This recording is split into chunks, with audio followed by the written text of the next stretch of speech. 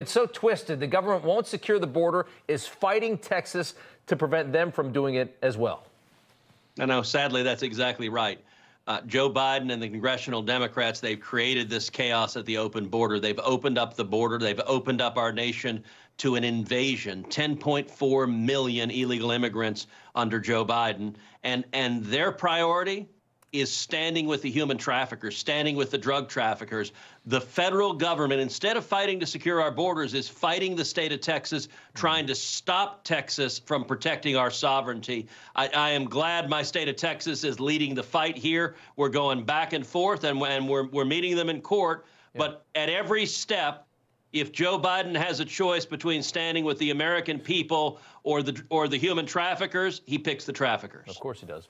If you are able to deport, if this is one, you have another problem. Mexico says they don't want them, and we have no leverage over Mexico now because everybody walks all over this country with Joe Biden in charge. Where does that leave Texas at that point?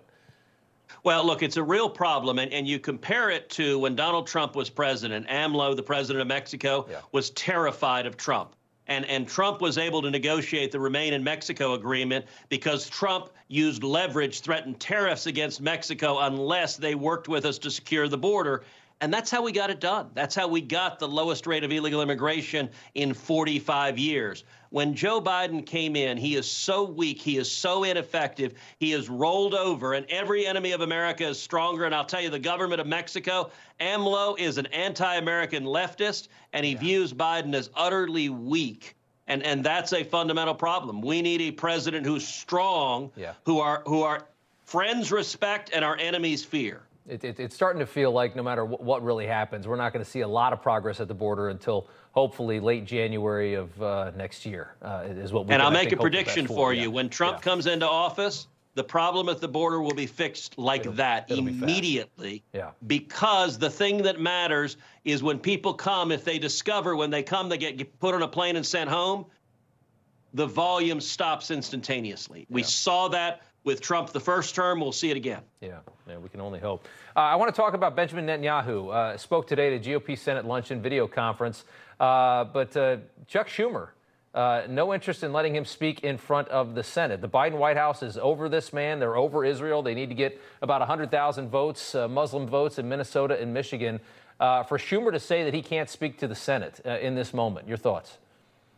I think Schumer's behavior and the behavior of Democrats is utterly disgraceful. It was very good speaking with Prime Minister Netanyahu. He is a good friend. I've spent a lot of time with Bibi. We had the opportunity to ask a series of questions. I told him at the time in this conversation at lunch, I said, Mr. Prime Minister, the people of America, the people of Texas, stand with the people of Israel resolutely. Do not listen to the media that is attacking you. We are with you. We are with you in your goal to utterly eliminate Hamas. That is good for Israel and it's good for America.